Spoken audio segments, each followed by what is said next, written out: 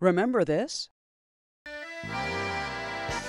Morningstar Farms continues to be a popular brand for vegetarians who crave a burger or a hot dog now and then. Worthington Foods is behind it all.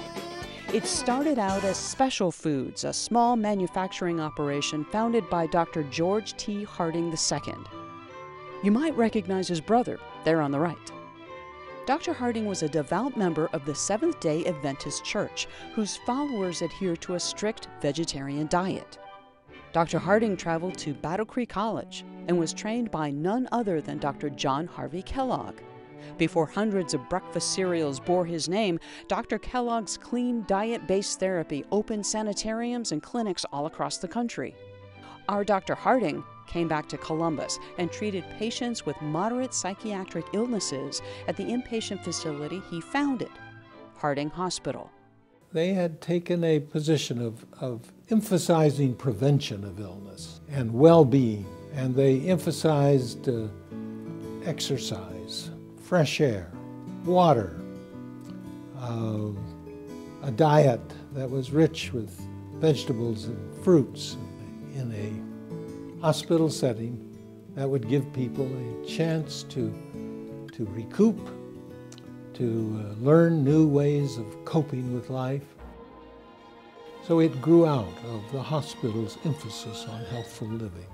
The signature product had been chocolates, a gluten-based, wheat gluten-based product. A fellow came along that had been a researcher for Henry Ford. Henry Ford wanted to have all of his components in his cars from products grown in America. And one of the things, he wanted a steering wheel.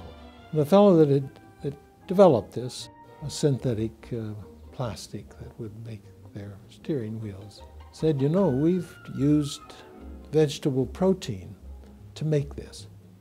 If we stopped it at step 30 instead of 50, maybe it would be an edible protein. And rightly so it was. You're looking at a new and revolutionary concept in eating. Foods which can take the place of meat. Oh, Friday again? And that same old question, what to do for a different Friday menu. Wait a minute. What's that new product Mary Jane tried last week? Raved about it too. Quick, white chick. That's it. Looks great. Now for the test. Do they like it? You bet they do. White chick is great for sandwiches too. Try it for your next Friday meal. White chick in the frozen food case at your favorite store. From Worthington Foods. At the time, Worthington was one of the largest, if not the largest, producer of vegetarian protein foods. It was eventually sold to the Kellogg Company, who retained ownership until 2014. And if you want a taste of Worthington Foods, it's still around under many labels. One of them is Morningstar Farms. See all the delicious ways you can eat meatless with Morningstar Farms, and you may never eat meat again.